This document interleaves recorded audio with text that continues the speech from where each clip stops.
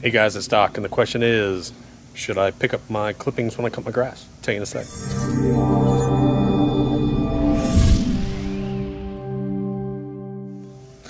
Hey guys, can you see my face? Pretty dark, huh? It is hot as blazes out here. You can hear thunder rolling in the background.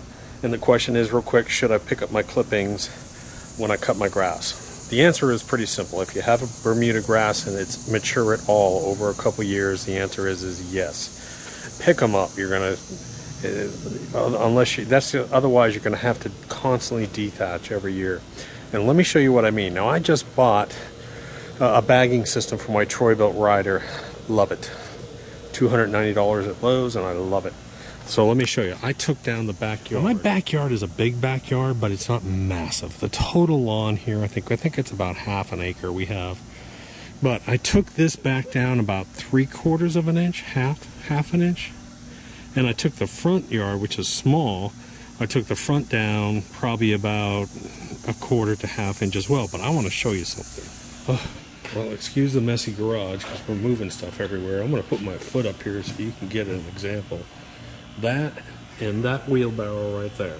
All of this. This is the huge box. This is the huge box that the bagger system came inside of. I have filled this thing up, filled that completely up with clippings, and I still have this over here. So I have all these clippings, that one cutting at about ½ inch to 3/4 of an inch. Here's my new bagger system. The new bagger system, I put it on, doesn't look new after one use. Pretty simple. On these models, most of them, they hook onto the back. It hangs here.